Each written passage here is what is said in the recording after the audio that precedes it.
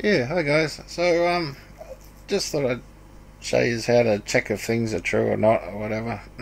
So yeah, I was just watching this guy here, and I'll just see what he says here.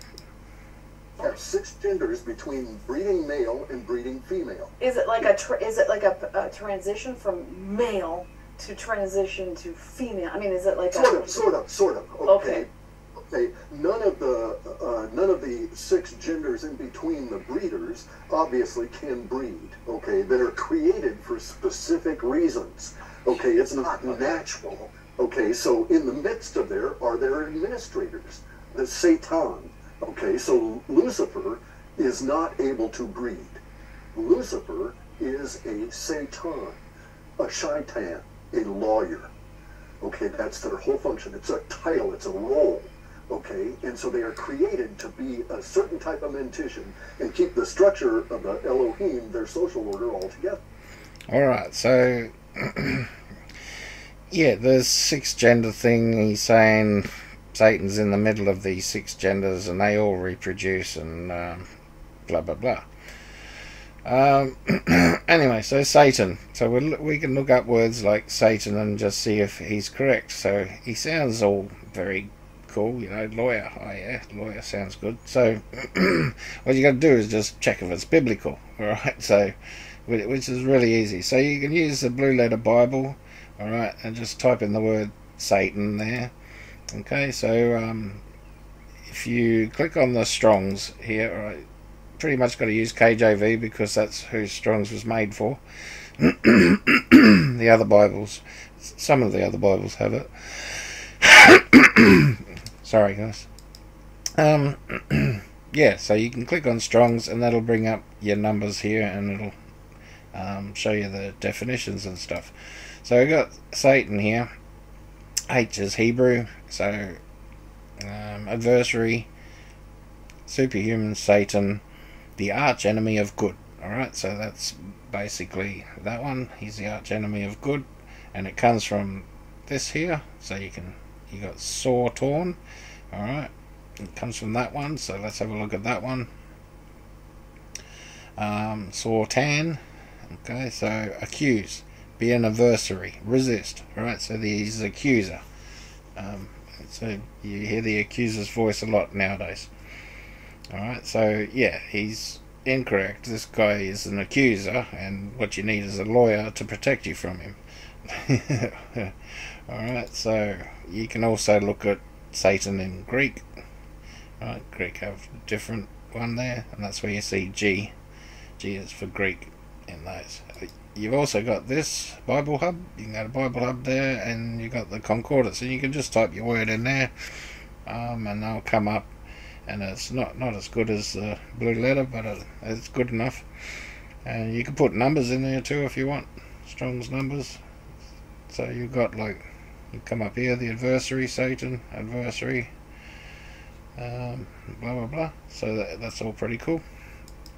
Where we go? Let's go to another bit here. See what he says here.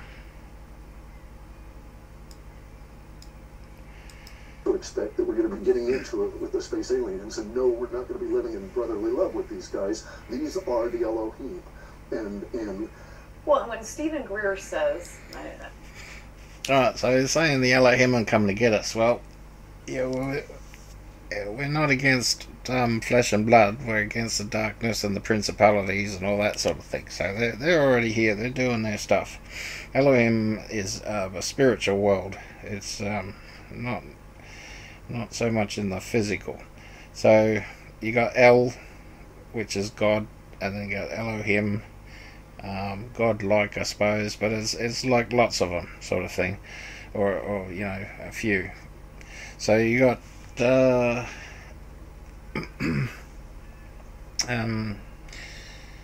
you got like man or mankind, that sort of thing, along those lines. Right. So when he says Elohim are coming, it basically he's correct in some of that, but it's bad guys or whatever are coming. This is his alien thing. Alright, where's his other part here? angels are, well, it turns out they're really pissed all the time. Okay, so all of the literature we have says if you see an archangel on the road, the one that was most impressive was this Egyptian guy that had traveled through Judea and wrote all this down.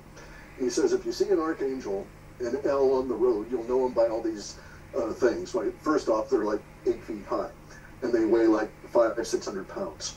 And he says what you must do is fling yourself into the ditch on the side of the road, bury your face in the dirt, and hope to hell they do not notice you.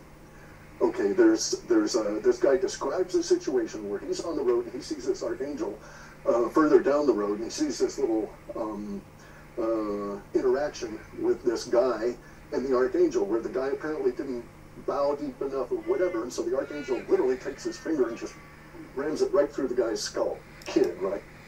Alright, so he's saying all the literature we have.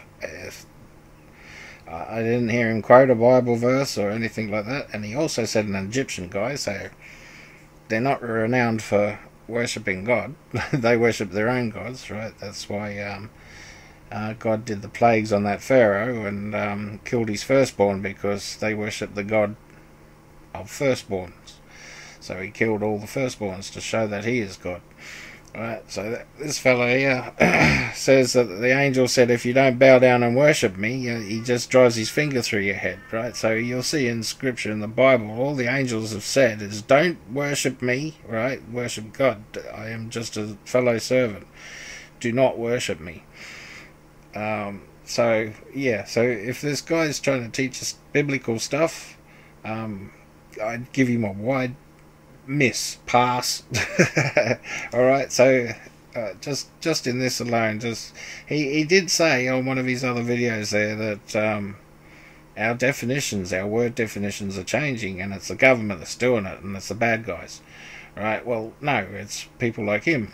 Alright, so I agree, yes, our word definitions are changing, and that's why you've got to use the Strong's Concordance, because it doesn't change. You can just go and check, and that's the only way you can understand the Bible too. That's why we're having difficulties understanding the Bible nowadays. It's because all our word definitions have changed. So you have to use the concordance, otherwise you'll never get the Bible. You won't understand it.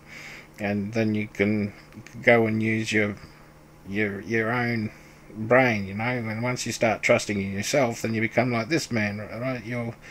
You'll try and reason stuff out by yourself, and you're just going to go the wrong way. So he's still in the world, very much so. He's not a godly man by any stretch of the imagination. And I will point out, if you watch this lady, you get shit for all kinds of weird stuff there.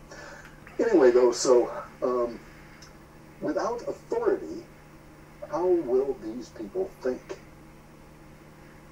That'll be really... You probably miss it, but sometimes her eyes go totally dark, and it's like a fair few times. It's not interesting, because I guess it's a lot. People really need that help. Like, yeah, there's a few times, like even this is still little bits of white there, but I keep seeing times where they're just totally, the whole lot is black. Alright, so I do watch for these sort of things, and I've seen them happening. Right, and I'll point out Satan and these demons look very nice, but when you upset them, they're not so hidden. Alright, God bless, guys. Hope that helps.